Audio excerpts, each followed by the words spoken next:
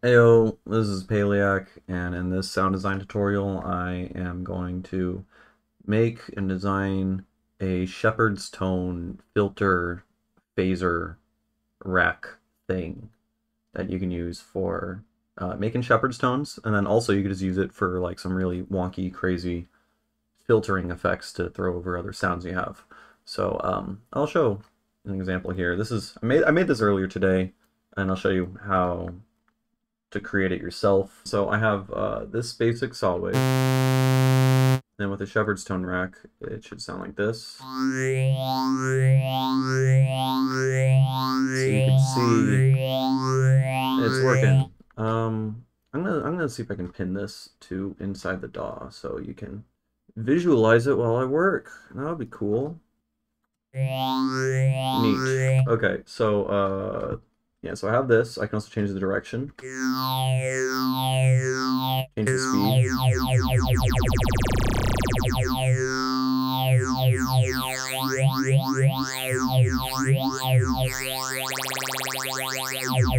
You can change the range of frequencies that it's going over.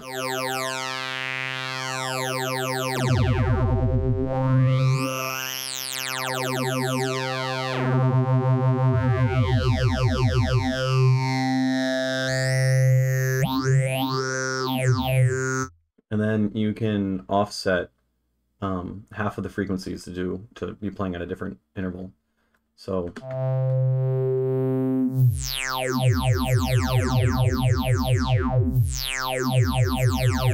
like right now they're kind of laying over each other at the same time.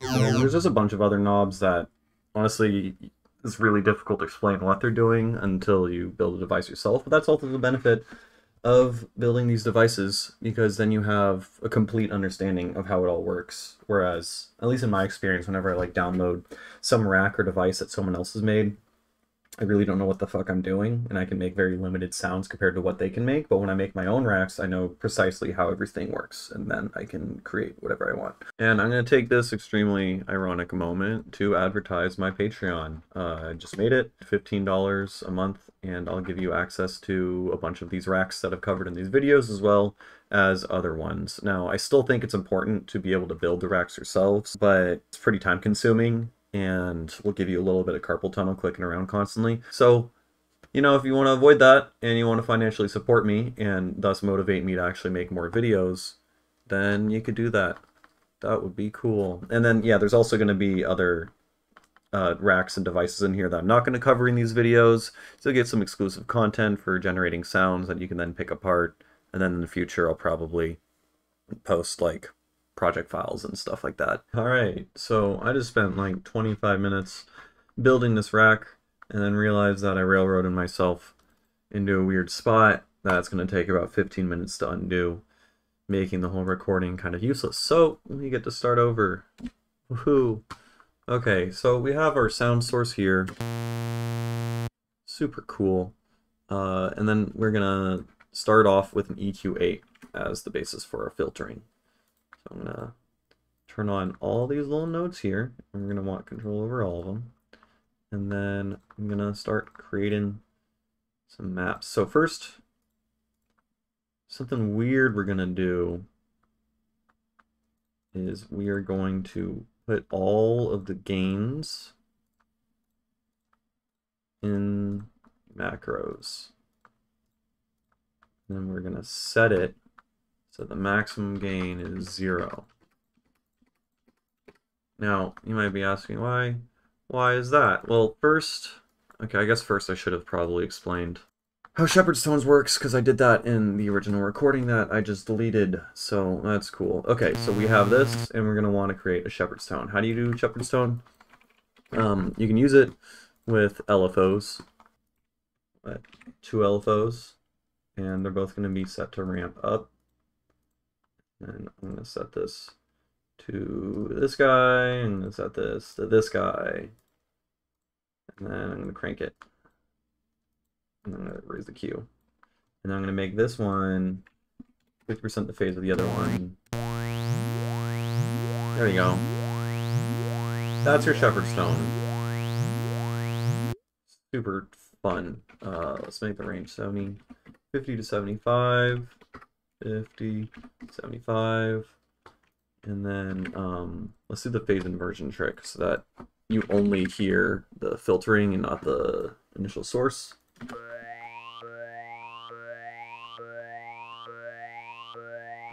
Now, the problem with this is there's an immediate discrete jump, so it's kind of jarring. So if you want to avoid that, you're going to need more LFOs. And so like this LFO is going to have to be set to be a triangle wave, which is going to end up controlling the gain, right? So this is going to be 50 to 100% because 50% is at 0. So notice that there's no discrete jumping when that happens. Then we're going to need another triangle doohickey for the second LFO. This one's going to be set to phase 50% because that's what this one is doing. And then this one will control the gain here. Now you have a smooth Shepard's filter with only 2 frequency bands. Now, the problem is that takes 4 LFOs to do 2 bands, and if you want to use every single filter, then you're going to have to use 16 LFOs. And if you're going to want to be able to fuck with the modulations of all of this, to be able to like move where the filter is around in space, you're going to have to use multimaps for every single individual LFO because they all have their own unique phasing. So you're going to need 16 LFOs, you're going to need 16 multimaps, and then it's just going to crash your Ableton. I know this because I did this before. So let's not do that. But that's how you make Shepard stone. So what we're going to do here is I'm going to use Witness Spellbook. If you're not familiar with it, you should watch my other videos and you should buy it. It's really cool. It's a multi-mapper. It's 2-dimensional, so you can map the X and Y axis. You could spin it around, make it do cool stuff. You can map the X and Y axis to different parameters. And yeah, I'm going to do some like kind of atypical stuff with it. So I'm going to turn off the read and spin mode. So the dot is up here, all the way at the tippity top, and I'm going to map all the nodes to the frequencies. Alright, so at that point, I made the exact same mistake that I did in the first recording, and then proceeded to waste another 20 minutes doing the exact same thing. I'm really smart. So, don't put the spellbook inside this audio effect rack. We're actually going to put this audio effect rack inside of another audio effect rack. We'll call this the EQ rack or something. And then we're going to put the spellbook inside the main rack, but not inside the EQ rack. That is important. So, the reason why is EQ rack, the entire purpose of the EQ rack is to make it so the maximum value is 0, and the reason why we want to do that is because it has to do with the offset parameters in the spellbook. So, all right, for now, I'm just going to map the spellbook to the frequency of everything, and we'll soon understand why. Okay, and set them all to X. And then I need to adjust the phase of every individual one. So you can adjust the phase by clicking on this arrow. This is a super powerful tool. The only downside is that the phase parameters for each mapping is not automatable. I looked it up on the website and they said it was for CPU reasons, which, I mean, that makes sense. That's fair. The device can already do so much, but I am a little bit sad that it can't automate that, because then you can do some really fucking crazy stuff. Like the only way I can think of where you could get around that is you'd have to use 8 different spellbooks, all controlling one parameter, and at that point, like, why, you know? Anyways, I'm doing this because these are the values for 1/8, 2/8, 3/8, etc. because there's 8 nodes, right? So 87.5, and then 0 or 100. I'll make it 100 because it looks nicer. If this spins, cool. Let's put a phase inversion at the end of this giant thing. I gotta use utility, interface. Now you hear nothing, right? Now we're going to want another spellbook. So I'm going to duplicate this because it already has all the phase adjustments, so I don't have to type that in again. I'm going to unmap all of these. They're not actually mapped to anything, I think. It's just when you duplicate them, it's a little bit buggy. And then I'm going to map all of these to the gain.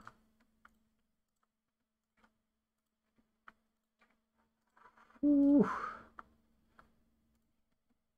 I have done so much clicking in the past hour recording 3 versions of this. Yeah, I'm going to want to make the Q high for everything so that it sounds real filtery.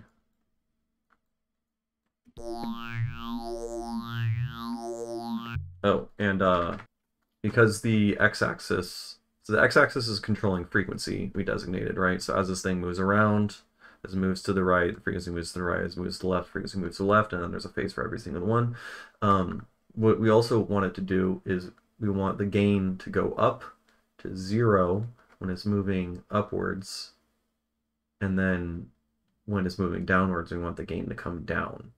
And so to do that, it's kind of working like a circle, right? And so we just map the y-axis to control the gain of everything. It's going to do exactly that. You can see how it's a circle. Oh, I forgot my cool spectrogram. I'm sorry. Let me fix that. There you go. Yeah. Now, the problem right now is at the moment when it's coming back down, it still takes a moment before the frequency hits null. It only actually hits null in the center because that's where the tippity top is. So it's going to go, because you can see the center is here, which is when the frequency is in the middle. That's where the x-axis is, and that's the highest point. So to fix that, we're going to move the offset all the way up. And that is why we created this little gain rack thing over here, because then you could set the max value to be 0. And then when you bring the offset all the way up, it sets that for every single point above halfway in the y-axis, it's just going to be at the max value, which is 0. And then for every point below, which is when it's, moving downwards in this case, it's going to move below. So now you got a cool working, functioning Shepard filter, but we want to be able to control some parameters within the Shepard filter. So let's create some macros for the spellbook. So yeah, we're going to want to control the offset of every single parameter.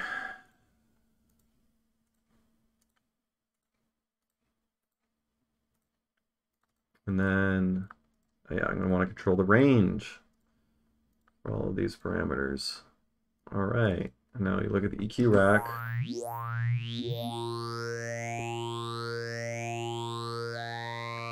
I'm going to name this range, or frequency range, frequency offset.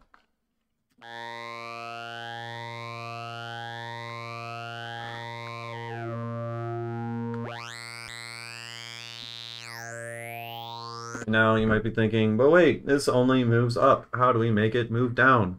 Good question. So to do that, we can take a look at the gain. So as you can see, if you're able to just invert the y-axis, then it's just going to invert whenever the gain plays, and whenever the gain is dropped down, which effectively brings the filters into effect, right? Because of the inverse phase. So to do that, you can just change the phase of the filter itself. So I'm going to take the spin offset. We'll name this, I don't know, what would be a good name for that? Shepard phase. Okay. So right now when it's at 0, it's going up, and then when it's at 50%, it's going down. And then if it's at 25%, it's only going to be at the bottom, and then at 75% is only going to be at the top. Those don't sound as good, but maybe you can do something cool with it. And then we're also gonna want to control it's the spin interval, right?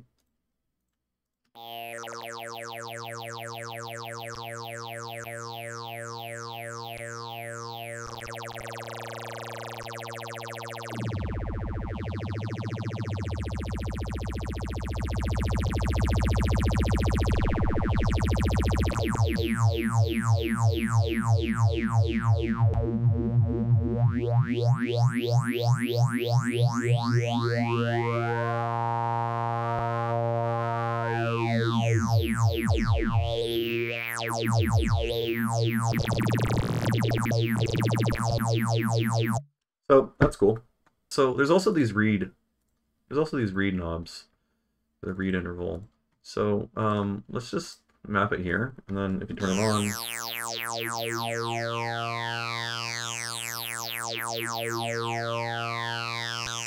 starts doing stuff. However, honestly, the pentagram shape is kind of boring, I think. This one's pretty cool. And we'll set this one.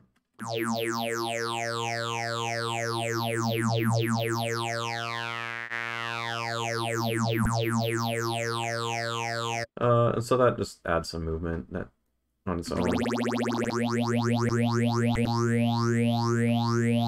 And then there's also this offset knob which can change the sound of things. So I'll map this here, that there.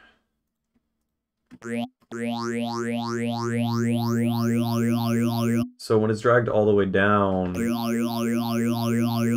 you're gonna hear. Well, you can already see. And that's cool. You can see the circle. It's an oval.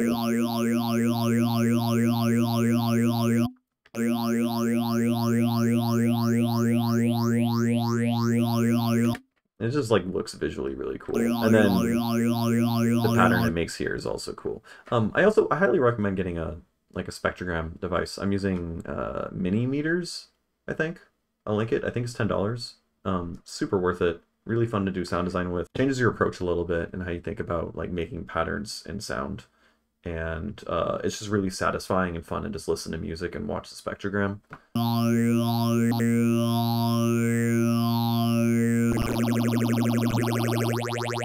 Okay, so I need a name. I don't know what I name this.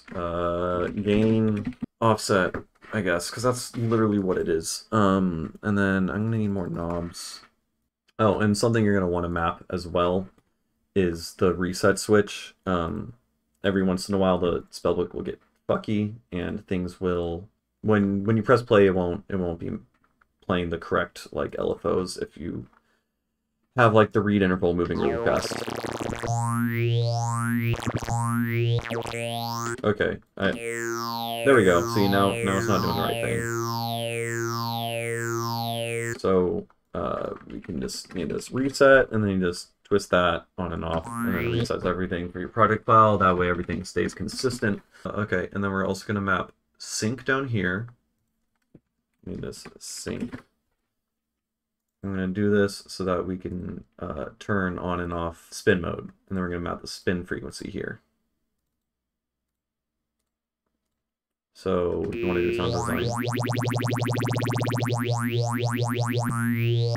so you can turn on spin frequency, and this just can alternate between these two knobs.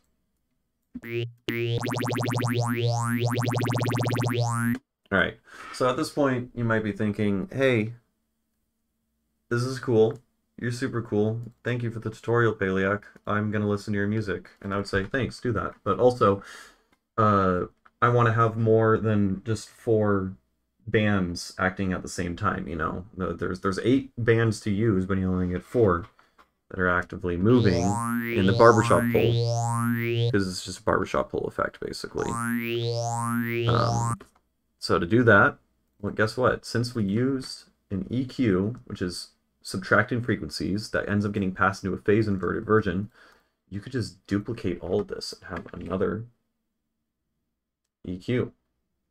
And if I'm correct, we can offset the phase of this by just a little bit so that this is in between, so that all 8 of these dudes are going to be sandwiched in between the 8 other dudes.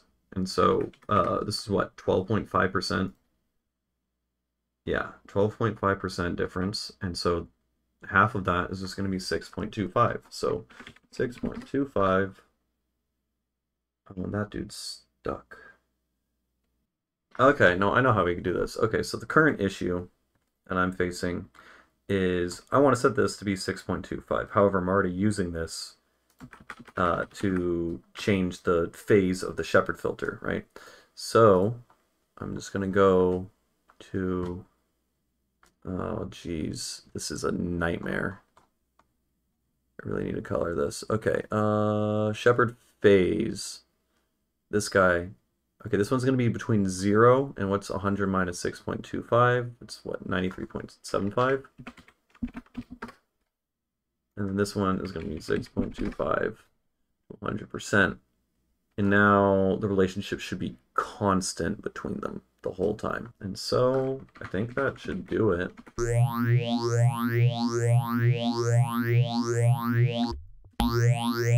Yeah, I just had to reset.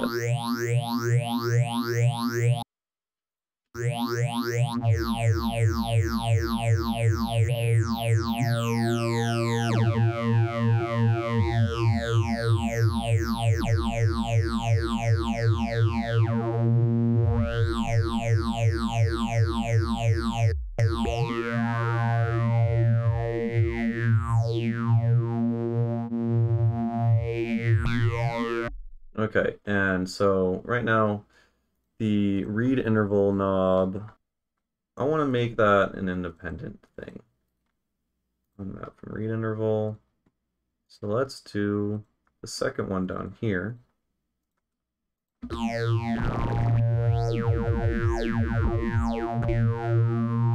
So now there's two, both of these Shepard filters, and now you can make it so that both Shepard filters are doing different shit.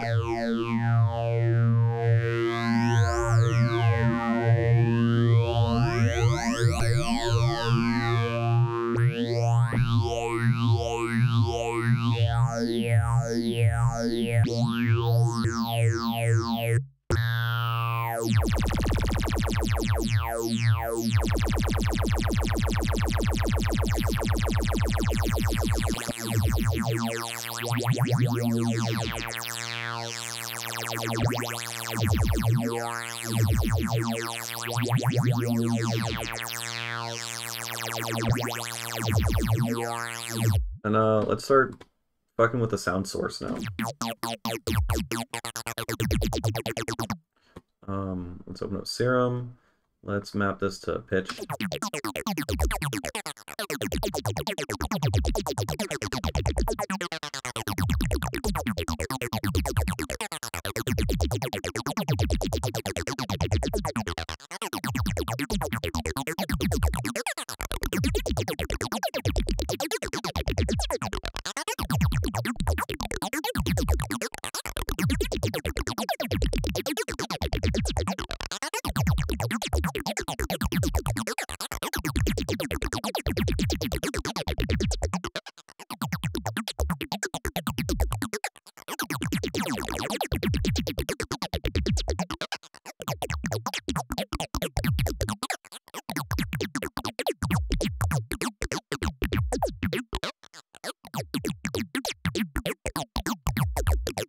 Okay, and then from here we can apply a low-pass filter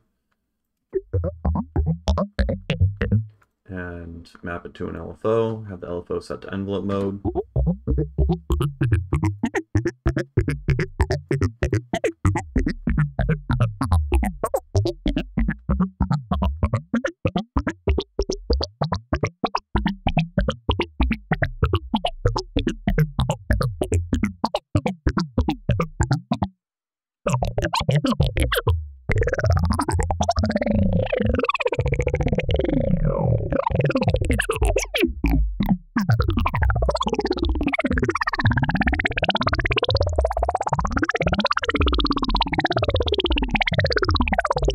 Yeah, delay now.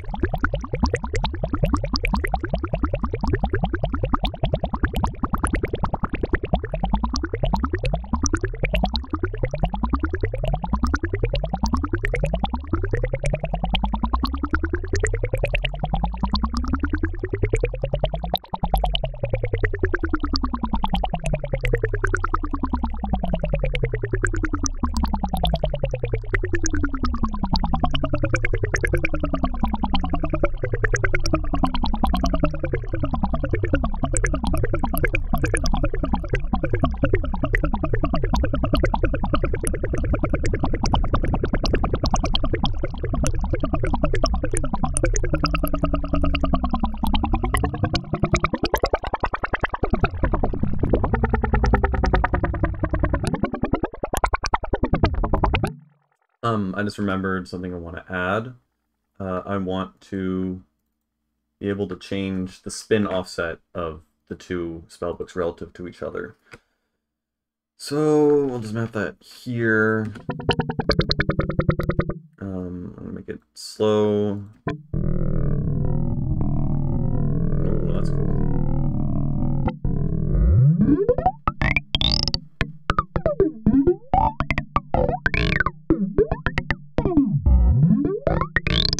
What the fuck is this?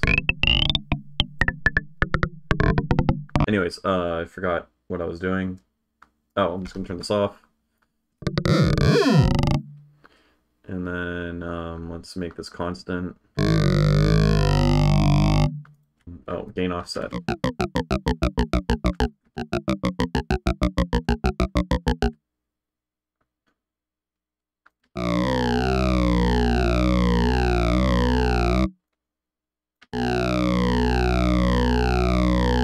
Okay, so you can hear all the different bands, and if you change the offset of them relative to each other.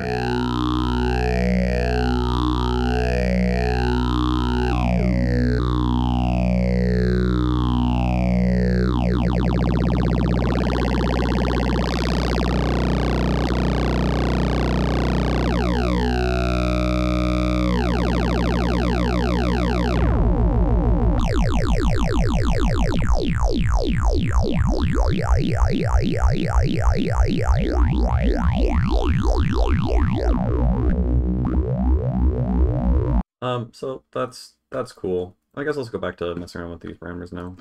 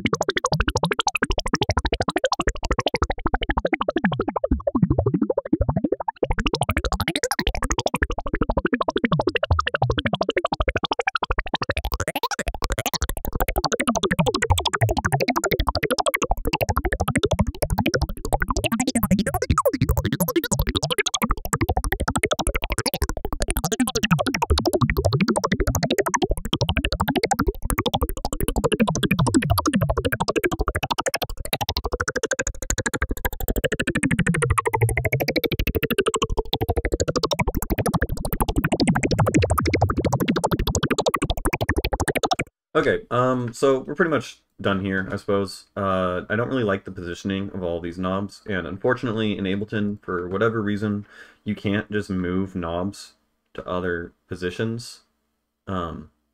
It's just not a thing you can do, so to get around that, you get to put your rack inside of another rack, and then you can map your rack parameters onto other rack parameters, so you can rack while you rack.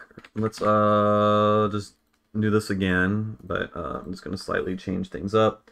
For instance, okay, yeah, let's keep these knobs the same. I'm going to want the read intervals to be somewhere else because those are directly related to each other. Well, hold on. How many parameters do I have? I have 1, 2, 3, 4, 5, 6, 7, 8, 9, 10, 11, 12. I have 12 parameters. So, 2. There you go.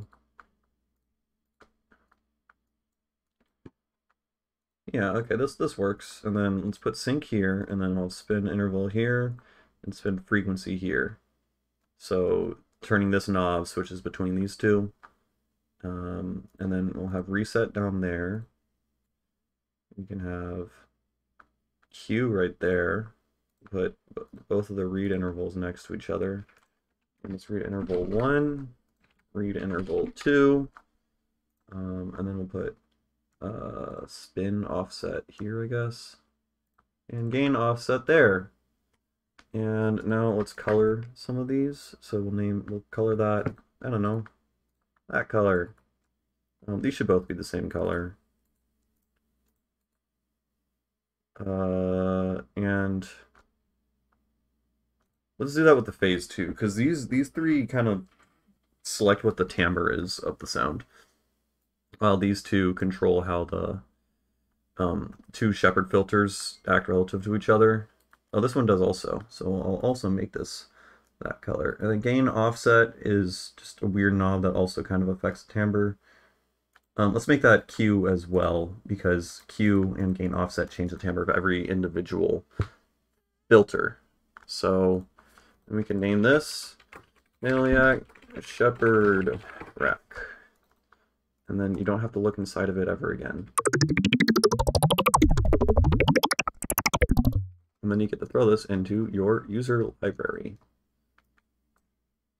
And yeah.